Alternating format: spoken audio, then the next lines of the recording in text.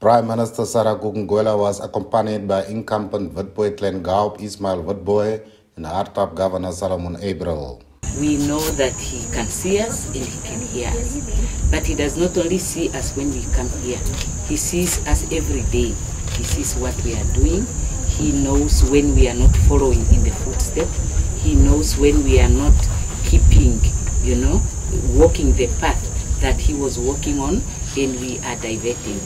We therefore are inspired and encouraged to continue from where he left, so that he can rest peacefully, seeing that for which he has labored is being realized. For us as Namibians, we did not only fight for political freedom so that we can be elected to offices and we can have a national flag. We wanted to be able to determine our own destiny. Governor April explained that the late Witbooi's grave is the only one outside the Heroes Acre with full recognition. Lukman Klute, NBC News, Gibeon.